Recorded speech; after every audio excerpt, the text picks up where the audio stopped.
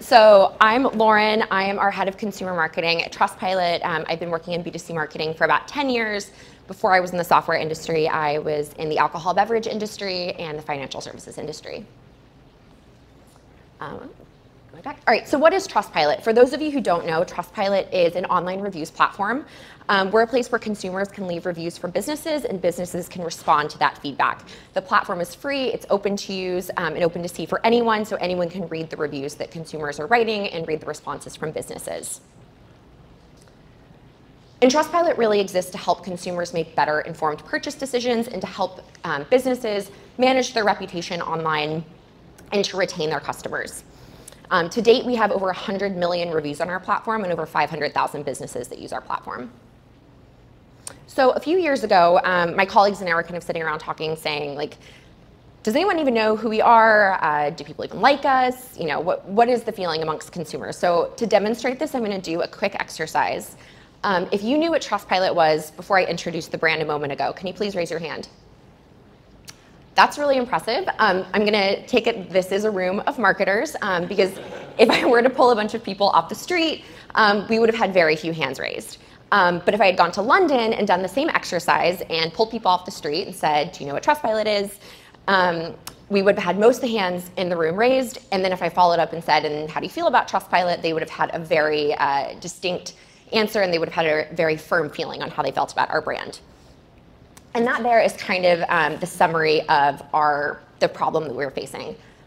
We are all over the UK. You can find our stars everywhere. Everyone knows who we are. Everyone has a feeling about our brand. And meanwhile, when I go talk to my friends and family and say I work for Trustpilot, they'll be like, I'm sorry, who is that? What is that? So we have this anecdotal evidence that people in different regions had different levels of awareness of our brand and also different levels of affinity and how they felt about it, but we didn't have a way to quantify that. So we had these three big questions that we really wanted to answer. And so the first question that we had was, what does our regional saturation look like and what is the correlation with affinity in those regions? Second is, what levers can we use to pull to impact saturation and awareness and affinity? And then third is, what does this look like seasonally? Do we have the same levels of awareness and affinity year-round, or does it change, and what are the factors that impact that? So what we needed was a brand tracker. So we wanted to measure prompted and unprompted awareness, NPS, and affinity, and we wanted to do that globally across our 10 most important markets. So we put together a brand tracker, and then we called up our friends at Attest, and we talked to Alex, our consumer research manager, and she helped us get together a great tracker that was going to help us answer those three questions, but also give us, help us make sure those questions were unbiased and that we were going to get the right information to really be able to make this assessment. So we launched our brand tracker in July of 2021, and we've been running it quarterly ever since. And after we had been running the tracker for a few quarters, we had enough information to start making some assumptions about our different regions. So first was the UK. We knew we had high awareness, and that was something that you could have seen from that survey that I did. But we had medium affinity, and this was really surprising to us because historically we had seen a lot of negative sentiment around our brand. But what we were starting to realize is that our detractors were just actually the most vocal about our brand. Second, we had low awareness in the US. That was not a surprise since my friends and family didn't know who I worked for. But we had really high affinity. So those consumers who did know our brand really, really loved us and were really big brand advocates. And then we had some really interesting learnings in Italy. So Italy, we had medium awareness, but what we found was we had very, very high affinity. And this was particularly interesting at the time because we'd been doing no marketing activities in Italy. We had done nothing to really suggest that we would have a lot of momentum in that market.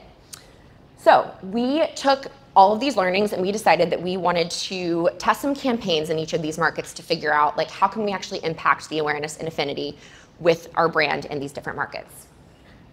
So I'll start with the UK. UK, where we had high brand awareness and sort of medium affinity. We didn't want to run a big brand campaign. We knew that we didn't need to get our stars out there. People are familiar with our stars. They know what we do. So what we decided to do was align ourselves with some of our best and most trusted and beloved brands. So we did a lot of co-marketing campaigns with brands like Peloton and Simply Safe, as well as a ton of other great names. Getting our stars out there, being in their advertising, and also it positioned us as a trust signal for these brands to showcase to their consumers that they had really high ratings and that we were a trusted destination where people could read feedback on these brands. The other thing we did was a huge PR campaign to really address some of the negative sentiment that we saw was so pervasive and the people that were really vocal about disliking our brand. And fake reviews is really driving most of that negative sentiment, and we saw that a lot. So we started publishing in 2021 a transparency report where we are very open and honest about the amount of fake reviews on our platform, how many fake reviews we've removed. We're open about the fact that yes, fake reviews exist. We will never be able to get rid of them completely, but we believe we are doing more than any of our competitors to try to keep our platform open and transparent and honest. We also launched our first ever legal action against bad actors on our platform. So we actually are taking legal action against businesses who were perpetuating fake reputation on our platform and sending a message that that's not acceptable. And then finally, we used a lot of our own proprietary data and insights to write some reports on things like cost of living, very aligned to what Jeremy was talking about earlier, but really trying to give guidance to consumers on what we were seeing based on consumer feedback on our platform, what areas were being the most hit by inflation, and some guidance on what consumers could do to better protect themselves in times of high economic uncertainty. So what we learned from this was first that affinity is cyclical. So as we started measuring affinity and trying to pull some levers to make affinity go up, we saw that in times of really high spending, so things around the holidays, right before summer, when people are booking travel, we had really, really high affinity. People really love us because we're helping protect their wallets and helping them make good purchase decisions. Then when there's a lot of regulatory guidance around things like fake reviews, that's when we would see our affinity plummet. But generally, brand sentiment is positive. This is a word cloud from one of our most recent trackers. We'll see a lot of the sentiment for our brand is either neutral or even really, really positive, which is great. Again, like we have some very vocal detractors, but overall people really like our brand and think that we're providing them with a lot of safety. And then awareness is growing steadily. So while a lot of the efforts that we had were focused on improving affinity for our brand, we were still able to grow awareness by doing some of these campaigns. So then we go on to the US. So the US is a really interesting market because it's a very mature reviews market. I'm sure most of you know there's a lot of review platforms out there. So for us, it was really important that we focus on new and emerging sectors that really needed a high degree of consumer trust. So we identified the fintech sector as a key vertical where they really needed a trust broker to signal to consumers that they're a trusted place to make a purchase decision.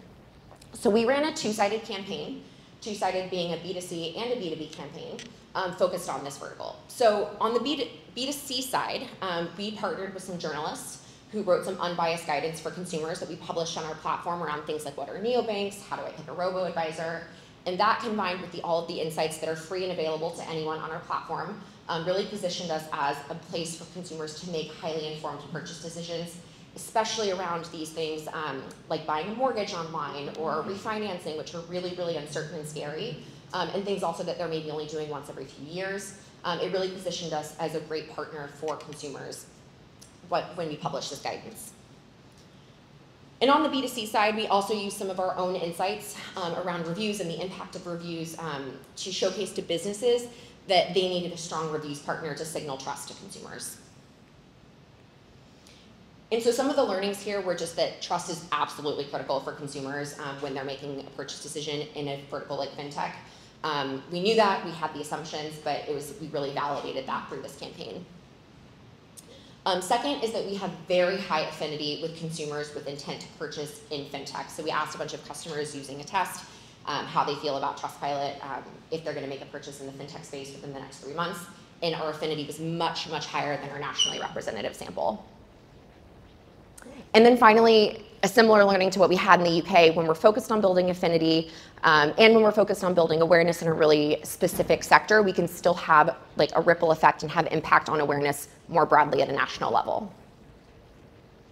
And then finally, we get to Italy. So Italy was where we had medium awareness and really, really high affinity. And we decided that we were going to fuel that momentum with a big out-of-home campaign.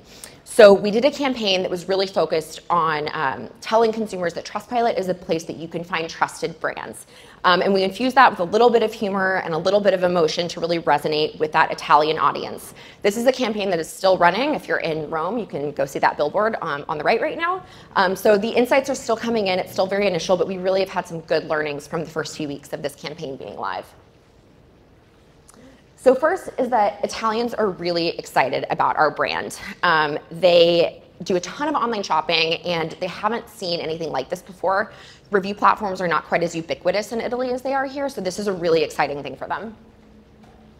Second is that traffic is up 35%, which is a really great initial indicator that this campaign is having impact.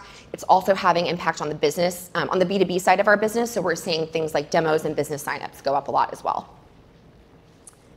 And then finally, we're seeing an increase in platform comprehension. So, as I said, there's not a ton of review platforms in Italy. This is sort of a new concept to them. And Italian consumers culturally are a group of people that really go to their friends and family for advice. Like that's where they look to get recommendations. So the idea that they can go to an online reviews platform and they don't need to call up their nonna for a recommendation is really new to them, but it's very, very exciting. And so there's just a lot of really, increased understanding of what our platform is and the value that we bring to Italian consumers. So I will say, we've done these 3 campaigns. We have some great insights, but the point was never to just understand campaign performance. For us, it was really about understanding how campaigns can be used to pull those levers and to make affinity and awareness go up and down, when we need them to. And it's also about replication and creating a consumer center for excellence. So really making sure that we have this strong practice in our marketing campaigns across the globe. Another really exciting thing is that consumer sentiment is absolutely being seen as a business driver for us, which is really exciting. So one of the reasons you're not going to see NPS scores in here is because we are a public company, and NPS is actually now used as a metric for success for our company. So I'm not allowed to publish those until they go out with our fiscal results.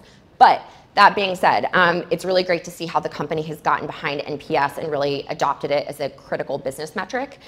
So even teams outside of marketing, like product, comms, support, they're all focused on building affinity and really holding ourselves accountable to that global NPS score. And then we're expanding our brand tracker. So we've done a lot of research on our consumer segments, and we'll be expanding our brand tracker to be tracking awareness and affinity and NPS with our consumer segments, so we can look at that against what our nationally representative sample is, and make sure that what we're doing is really resonating with our most important set of consumers. And then finally, this is all in pursuit of helping consumers make better informed purchase decisions and helping businesses build trustworthy relationships with consumers. We make it easier for consumers and businesses to trust each other, and that is what we're all about. And that's it.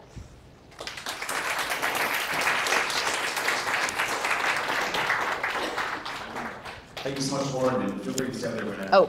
Questions? One question for you, so hopefully the audience went through all that and has a burning question to ask for Lauren. So the first thing we're raised is that one question that Lauren gets to answer. I'm not going to ask one more selfishly for a test, but yeah, sure. You've been using us in a great way and you're expanding. I'd love to hear more of the story of when you were looking at other platforms and why you went with us and why you continue to go with us. What were you and the broader team's kind of aspects of saying why Attest was a great consumer research platform for you?